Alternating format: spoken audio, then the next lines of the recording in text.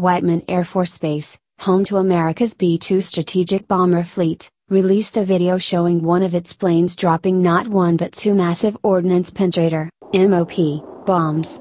The world's most powerful non-nuclear bombs, MOPs, can penetrate up to 200 feet of reinforced concrete to strike targets deep underground. Shows a B-2 bomber with a tail number 82-1066. That's Spirit of America, an early test aircraft converted to an operational bomber. Spirit of America went on active duty in 2000 and still serves today. The video shows the bomber in a hangar, being prepped for flight, then taking off and receiving fuel from an aerial refueling tanker. The bomber flies to a bombing range in a mountainous region where it proceeds to drop two MOPs.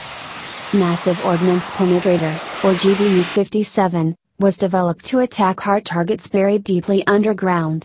The need for such weapons first arose during the 1991 Gulf War, when U.S. and coalition forces realized Saddam Hussein had buried much of Iraq's command, control, and communications infrastructure in underground bunkers. The extensive use of underground facilities by North Korea, which has 6,000 to 8,000 underground alone, and Iran has justified continued development of the U.S. military's ability to reach underground targets. Each MOP weighs 30,000 pounds, with just 6,000 pounds of high explosives. The bombs can reportedly penetrate up to 200 feet of concrete hardened to 5,000 psi. The bombs are GPS guided, ensuring pinpoint accuracy.